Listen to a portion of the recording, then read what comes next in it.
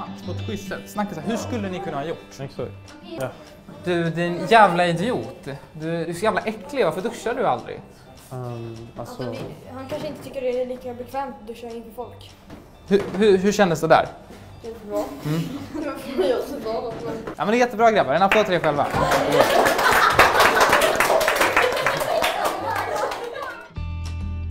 It all started with 2 young students and a school project.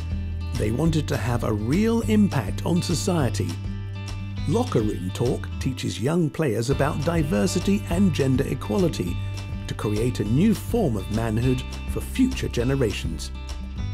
Every week, for 8 weeks, the youngsters get to tackle stereotypes and practice difficult situations through virtual reality.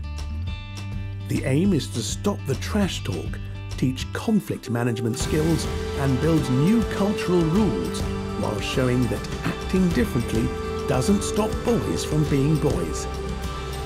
Sweden has plenty of gender equality policies, but no real tools to achieve equality. The Locker Room Talk method is changing the rulebook, winning prizes and scholarships. In 2018, Locker Room Talk reached 15,600 people in schools, clubs and open lectures.